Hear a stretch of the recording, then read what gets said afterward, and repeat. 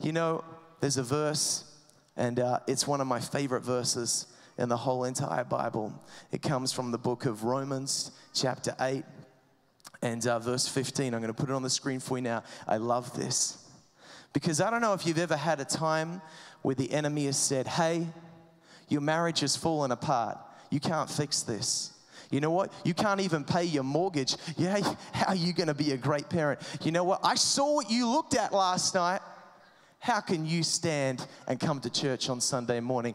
I saw the way you treated that kid in the playground. I know that you got 0 out of 10 in your last test. You're no good. Here's the thing. The enemy comes. The enemy comes to me today and says, Sean, you can't preach. You can't speak. You're going to stuff up. Something's going to go wrong. Who are you to stand up here? And you know what? Who am I? I'm 32. I live in a caravan. In America, that's called trailer trash. You know what? And that's what the enemy does. He says, you're away all the time, Sean. How can you expect that your kids are going to follow Jesus? You're away all the time. But you know what? Sometimes we got to remind ourselves who we are. And look at this. It says, you haven't received a spirit that makes you fearful slave. You're not a slave. You know what a slave is? A slave doesn't have any inheritance. A slave just works and goes. They don't belong. They're not family. They're just there to work.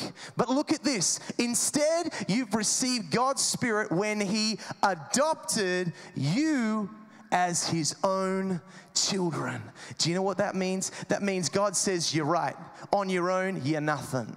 But with me, I call you son. With me, I call you precious daughter of the Most High King. Kids, you got to understand, God is not just some guy sitting in a castle in heaven. He is the King of the universe. He speaks and it happens. He makes a promise.